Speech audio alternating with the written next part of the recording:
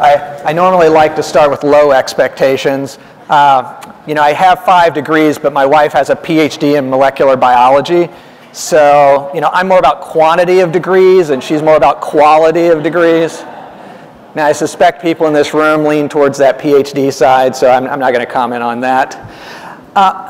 It's really exciting for me to be here. It was a great day so far. I've learned a lot, and it's going to be a tough act to follow to say something that hasn't already been said. But I'm going to talk to you a little bit more about how to talk about some of these challenges and issues that we face.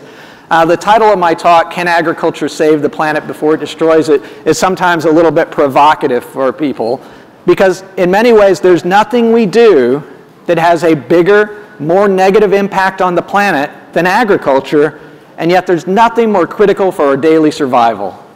So the challenge is, how do we maintain and grow those benefits and reduce the negatives? And this is a big challenge. Now, Roger mentioned that I spent 13 years at the State Department, and the question always was, well, what's the difference between what you do at the State Department on food and ag and what they do at USDA? And I would say, well, that's really easy. At USDA, they do things. At the State Department, we talk about doing things. So I'm sure the VCs in the room appreciate that, because they probably talk a lot about what other people are doing. So we have a lot in common. So let's look at some of those challenges, though, that we all face. But before we do that, I just want to tell you a little bit about us. How many people have heard of Intrexon? Raise your hand. Okay, not a lot, but more than usual. That's a little disappointing. If you look here, you have, let's see. So this is moving as a PDF as opposed to the individual slides. Is there anything we can do to fix that? It's not a PowerPoint.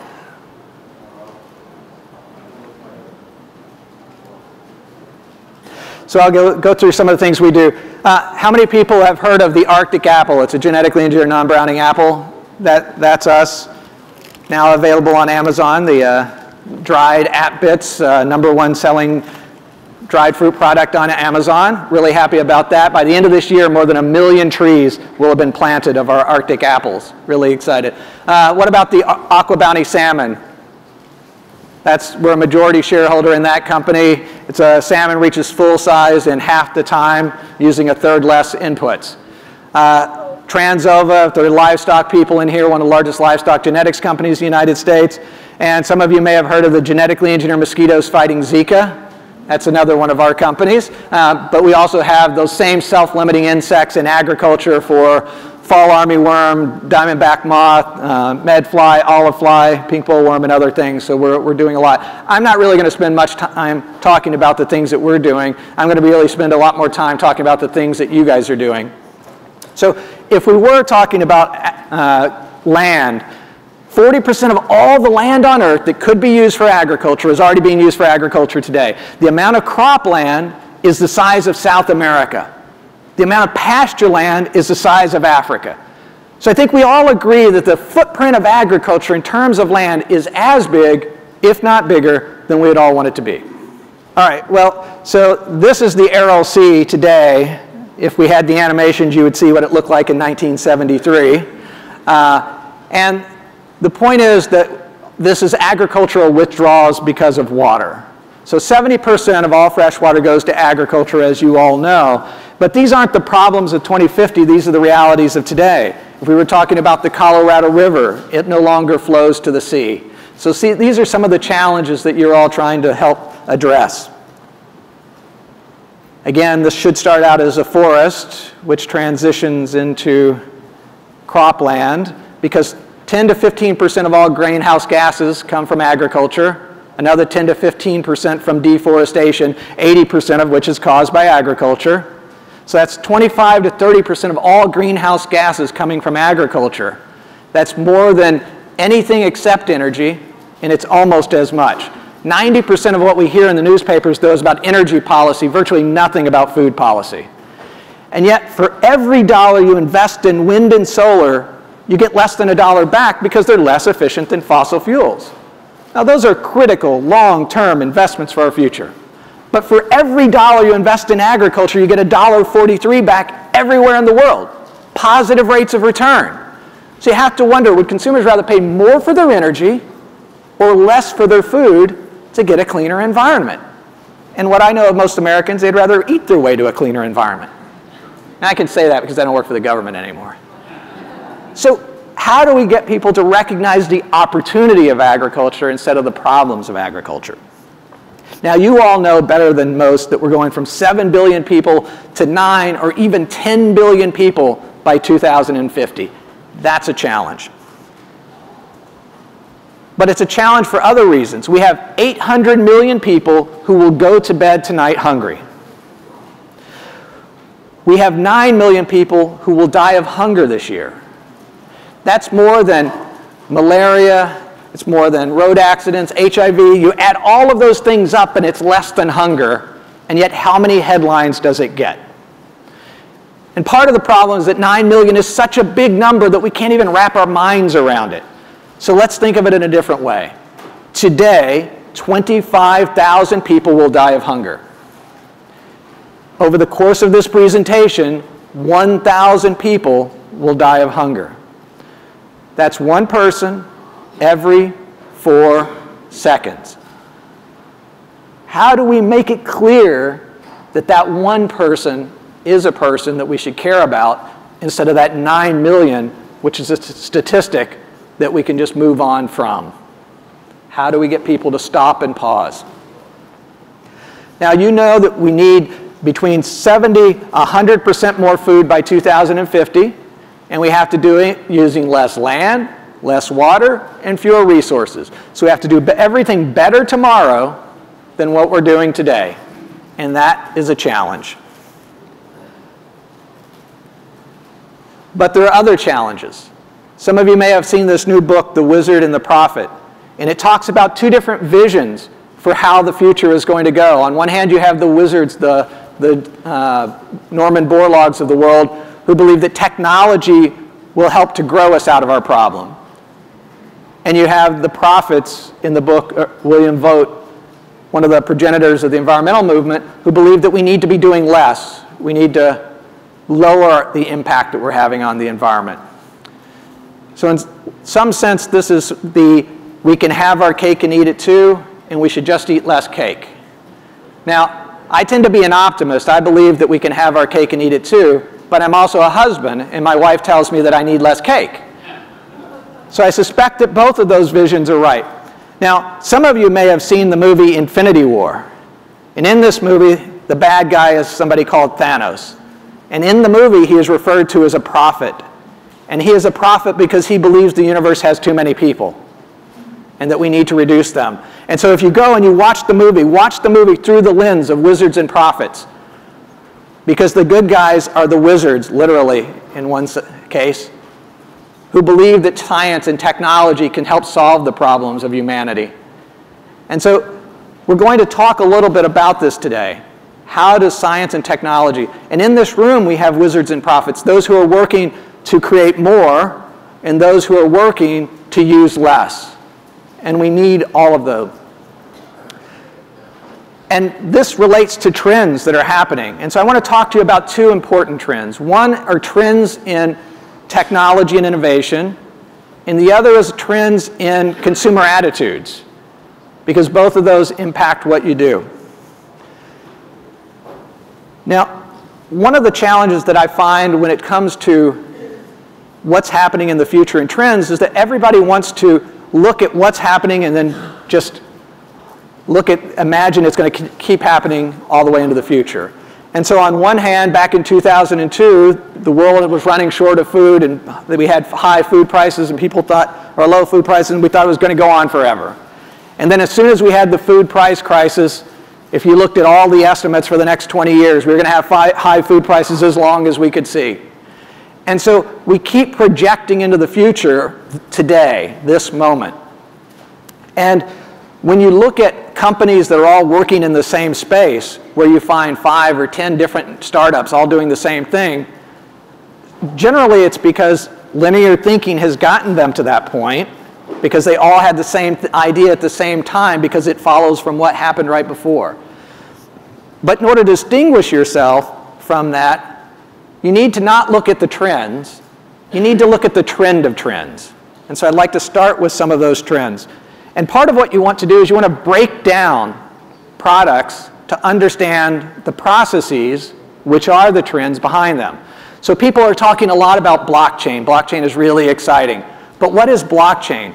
Blockchain is a combination of cheap parallel computing, the existence of big data, and really smart algorithms. And those three things pulled together have given us blockchain, and they've given us other technologies as well. But it's those underlying trends that made blockchain possible. And those underlying trends make lots of different innovations possible, not just the thing that everybody's focused on. So everybody might be focused on blockchain, but what other things could those trends do for us? I'm going to talk about some of them. I really like the comment that Connie made this morning about never use the word disruption with farmers. And it's true. The people in this room, how many people in the room like change, are really comfortable with change? Quite a few. Well, inside in Washington, D.C., where I live, people are pretty comfortable with change. And in the rest of America and in the rest of the world, change is generally a bad thing. Generally, when things change, they get worse, they don't get better. If you want to understand the presidential election, it's about that distinction between change and how people view it. People thought, well, change is, things are getting better, but for most people, change makes them uncomfortable. Understanding what drivers are, though, is still important because we still need that innovation.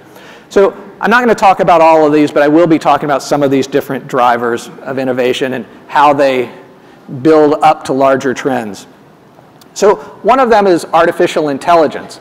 And so there's a lot of conversation about what artificial intelligence is. And what that tells me is artificial intelligence has not arrived. How often do you have conversations with your friends about the applications of electricity? Probably not very often. And yet it's ubiquitous. It's everywhere. It makes everything possible. And when the lights go out, you know it. But when the lights are running, you don't think about it. So electricity, we're like the start of electricity 100 years ago, 130 years ago, where electrical production had to be close to the thing it was going to do. And electricity replaced work. Well, artificial intelligence will replace brain power in the same way that electricity replaced physical power. But when it happens, when it arrives, we won't think about it anymore, because it'll just be the thing that makes other things happen. And it won't be cool, and it won't be interesting, and it won't be sexy. But we know it hasn't arrived because we're still talking about it. So artificial intelligence, if you create an embodiment of that, a physical body is a robot. So a robot is nothing but artificial intelligence put into a specific place and time. But again, how we think about trends is important. So 200 years ago, 70% of all Americans were farmers. And today, of course, that's about 1% and going lower because of robots. But think about what robotics means. So why do we have all the production in China? It's because of cheap labor. Well, if robots make labor cheap, then production in China, the expensive part becomes transportation. So today we do it in China because of labor costs, but if labor costs go down, transportation becomes the biggest driver. Well, now all of a sudden maybe it makes sense to have production down the street. And remember some of those other trends that that were up on the screen? Well, people want things today. So they don't want to wait for something to be shipped halfway around the world. They want to be able to go online, design their t-shirt, and have it arrive that evening. So the trend of artificial intelligence made robotics possible. Robotics makes labor reduction cheaper. That's going to change all of global transportation. That's going to change all of global trade. So understanding the trend of trends can put you ahead of the trend. Inversion is one that I like. So if you go back to when the early days of electricity, rich people had electricity and poor people didn't. But as soon as electricity became ubiquitous and everybody could have it, rich people started using candles. Because they're artisanal, they're cool. But if everybody had candles, well, maybe we wouldn't want candles. Maybe we want LEDs. Maybe we want trees that glow, right? So understanding inversion theory is important because it helps us to understand what happens when things become free or they become so inexpensive that nobody really cares about it anymore. So I created a little bit of excitement on LinkedIn when I posted that people will look back at the Amazon acquisition of Whole Foods as the beginning of the end of the organic food movement. It democratized organic food. Who would want it anymore? At least people that drive food trends. Now, it doesn't mean that we won't have something that's beyond organic or more intensive than organic or more challenging or whatever. But the point is, if you're somebody who drives food trends, you don't want something that everybody else has. And so we need to recognize exclusivity is what people that are driving trends want. They don't want ubiquity. So understanding trends can help. Okay, we've got the slides. Thank you. Sorry, that was probably my fault in how I transmitted them to you guys. So dematerialization. You may have heard of this idea. Dematerialization is just that over time we use fewer and fewer resources to produce stuff. So if you look at a soda can and how many resources went into it back in 1980, that can weighed 19 grams and today it's 12. So over time, we have taken out more and more of the material, but maintained its qualities. So how does that apply to food and agriculture? Well, I think indoor ag is the dematerialization of the farm. We got rid of the land and soil. We got rid of the sunlight. So what do these trends mean to us?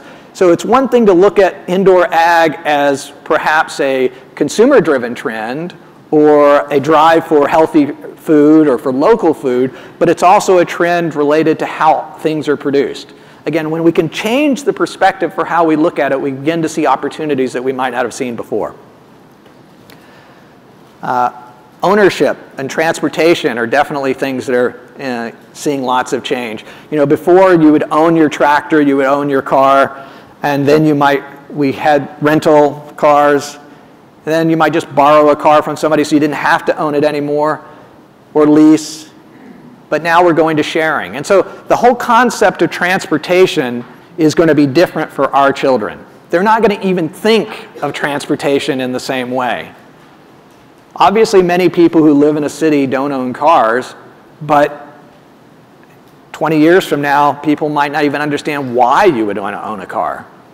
Why would you have one of your biggest assets sit unused 95% of the time? Why not just have your car show up when you need it and only pay for it as you use it? If you could reduce your transportation costs by 90%, that would seem to be something that was pretty obvious. So I think that these are trends that are going to change not just how we get around the city, but how cities are developed. So how will that trend change how everything else is structured? So again, understanding the trend of trends, I think, is what's going to be important for us. So now I want to switch to how consumers think about different trends. So if we went back to the 1950s and 60s, what was cool in food? Well, TV dinners, right? That was high tech. We had taken food and we had put it into these little compartments, and we had, reduced labor, and we had looked at it as technology and innovation, and it was exciting.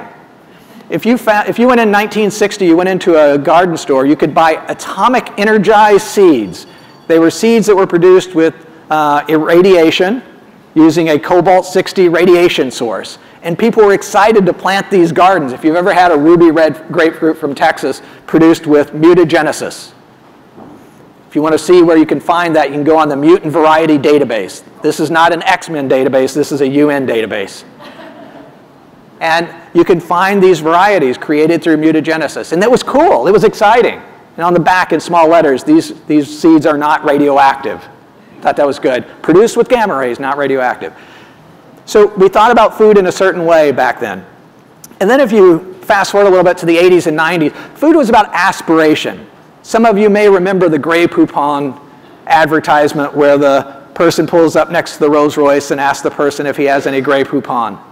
And that's because in that purchase, you could demonstrate your aspiration for a lifestyle. And it was also, though, when Americans became introduced to a wide variety of foods. We went from having 2 tomato sauces, ragu and prego, to hundreds of choices. It turns out that 1/3 of all Americans like chunky tomato sauce and just weren't getting it. And now we all have as many choices as we want. And we have thousands of salad dressing choices. So this was a time when we were all expanding our palates and aspiring to new things. And our purchases told you something about who we were in terms of class, socioeconomic class. Well, where are we today? Well, we've gone from the age of conspicuous consumption, where we demonstrated we were better than other people by how many things we could buy. Today, we're in the age of conspicuous production. It's not about how much you can buy, but it's about the provenance of the products you buy. Where did they come from? What is their story? And again, these are important things to understand about the trends that are happening in our food today. So organic isn't just about some people wanting things that are environmentally friendly or socially friendly, but it's also about wanting to know the origin of their foods. It's about wanting to know the provenance of it. And so when you think about things like clean meat or cellular agriculture, how you frame that conversation is going to be critical to how the public thinks about it. Because people want to know the name of the cow.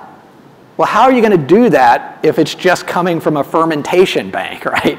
You can still know the name of the cow, but that cow name will never change because it's the same cells. So there's a danger that it's not going to fit into that frame that people are looking for. But it could. Instead of calling it clean meat, we could call it craft meat. And craft meat has a connotation of something that is small and local and artisanal, which these meat products could be, but it also talks about fermentation and other things, which is part of how you produce that product. You could have San Francisco meat that literally was a different product than New York and Memphis and San Diego. So every place could have it. And then all of a sudden, you do have a place associated with that product. And then you can tell that story of the provenance of your product. So being able to frame what you're doing in terms that people understand and resonate with the values that they hold is what's going to be important. Because today, people's purchases are an extension of their values. They want their purchases to mean something. It could be about environmental sustainability. It could be about social justice. But they want their purchases to mean something. So the important thing is that regulations tell us what we can do, but it's consumers that tell us what we should do. And they provide social license to allow us to do it. And as you're going and developing your technologies and your ideas, always keep in mind it is not enough that you are allowed to do something. You need that social license. You need consumers to want you to do that thing. And one of the challenges you will have, though, is that consumers have never cared more nor known less how their food is produced. And that's going to be a challenge for all of you, is that when you ask people in cities, how much do you think you know about food? They think they know more than people who live in rural communities. They might not be right. But you still need to work with people where they are. You can't expect them to come to you. So one of the thoughts I want to leave you with is that people love innovation almost as much as they despise change. And there is nothing they despise change more than in the food they eat. Because food is what brings us together as family, as friends. It brings us together as a community. If you mess with my food, you are messing with my family, and people don't like that. So you can't be surprised when there are these strong reactions to how people produce food. So how do we do it better? Well, one of the things that all of us need to do, whether we're entrepreneurs or scientists or farmers, is that we need to do a better job at telling our story. And there are 4 things we need to think about. One is that we need to personalize our story. One of the things that Cecilia did when she started this morning is that she talked about her own personal experience getting on that tractor. And that told us who she was where she comes from, and what she values. We need to acknowledge people's concerns. I spent 13 years working at the State Department, and I never once met a person who was anti-science. Now, I met a lot of people who didn't trust the government, who didn't trust big business, but they all love science. And as soon as we tell people they're anti-science, it's like saying, you're an idiot, but let's talk. I found that doesn't work as much as people might imagine. Just because we disagree with people doesn't mean we can't acknowledge that their concerns are real. We need to find ways of connecting, and we all agree on the challenges of agriculture and the need to sustainably and nutritiously feed people, so that's a lot to connect on. And if you do these things, you begin to build trust. And it's only at the point that you have trust that science has any role to play in a conversation. And that's pretty disappointing for those of us who love science. I was speaking to the Association of Meat Scientists. There are like 800 meat scientists in the room. It's like as exciting as it sounds. And I told them, I said, if people don't trust you, science doesn't matter. And if people do trust you, science doesn't matter. Stop telling people what you do and tell them why you do it. If people get the why, they generally don't care about the what. And scientists have great stories. There's a really good reason people go into science, and it has almost nothing to do with moving chromosomes and other things. It's about their love and passion for ideas or innovation or helping to save the world. So I want to leave you with the idea of why this conversation matters so much. Why now matters. We already talked about going from 7 to 9 or 10 billion people. But after 2050, things change. We're adding 1 billion people every 12 or 13 years today. But after 2050, we're going to add 1 billion people every 25 years. Every 12, that's hard. Every 25, well, we've done that before. So things get easier. So now imagine that we can keep the productivity we need to get to 2050 without cutting down our forests, without draining our rivers, lakes, and aquifers. If we do that, for the first time in human history, we won't need more food. We won't be challenged in the same way. We have this opportunity of saving the planet. And after 2050, we can produce all of our food organically if we want in 2100. That's fine. Or we can produce it all intensively and take all of South America out of production. That's fine. We have options and choices in a way that we don't today. So I want to leave you with the thought that the next 35 years are not just the most important 35 years there have ever been in the history of agriculture, and they are. They're the most important 35 years there will ever be in the history of agriculture. And if we get there, we will save the planet, and if we don't, we're all screwed. Thank you very much.